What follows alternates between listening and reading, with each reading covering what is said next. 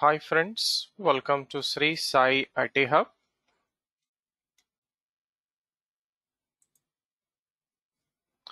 In this video of core Python programming, we are going to discuss the following topic: Python set collection, empty sets, and immutable values in a set.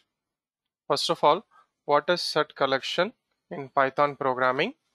So set is an unordered collection of data type in Python programming. So coming to some technical points about the set. So set is unordered collection of elements. Set elements are unique. It doesn't accept duplicate elements. And set elements are mutable. Okay, right, not set elements. Set is mutable. Means as a whole set, we can add, delete, update, or modify the data in the set. Now, set does not provide indexes to its collection of elements, and set values are given in curly brackets and separated with commas. For example, set 1 in curly brackets 11, 22, 33, 44, 55. Next, set days in curly brackets Monday, Tuesday, Wednesday, Thursday, Friday, Saturday, Sunday. And set it is capable of storing same type of data as well as different type of data. And here set elements are unordered. Order is not preserved in the set. So now coming to empty set. So whenever you want to create an empty set, we have to use a set function. For example, set empty curly braces, it is not taken as a set, but it is taken as a dictionary or dict data type.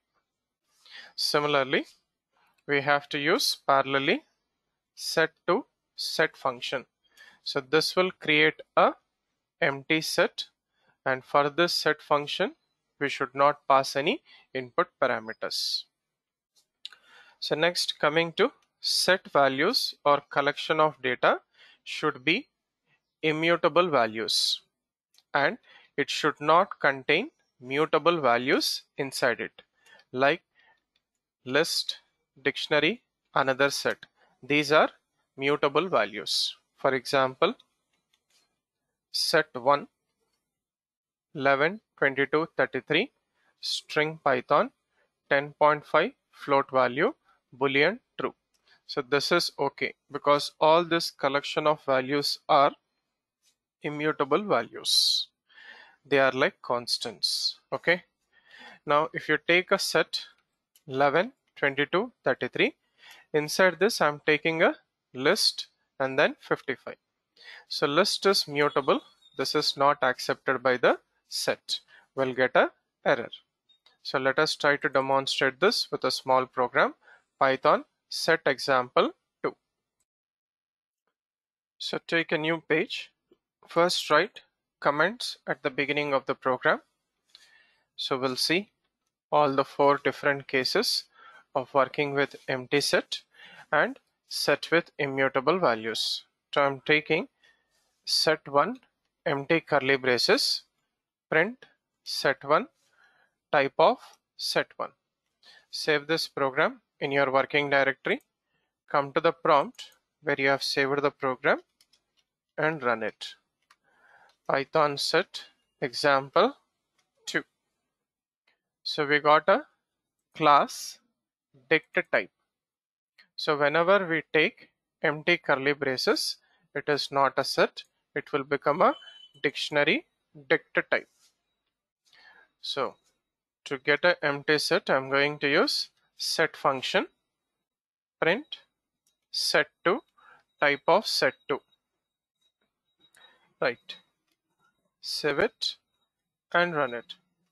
So using set function, it is an empty set and then it is of type class set. Next, set with immutable values. So set 1 11, 22, 33 string Python 10.5 true. So this is accepted by the set in curly braces because all these are immutable values or like constants. So save this and run. So this is set with immutable values. Right. So now I'll take set 2. So here I'm taking curly braces 11, 22, 33, and the fourth element I'm taking a list. So list is mutable value. So this is not accepted by set 2. We'll get a type error. Okay, so inside a set we should have only mutable values. Sorry, only immutable values. Okay, and it does not accept no mutable values. So mutable values means like list or something like another set inside a set. So this is how we are supposed to work with set, empty sets, and set with immutable values. Thank you for watching this video. Do like, comment, and share this video, and also subscribe to the YouTube channel Sri Sai IT Hub. Have a nice day.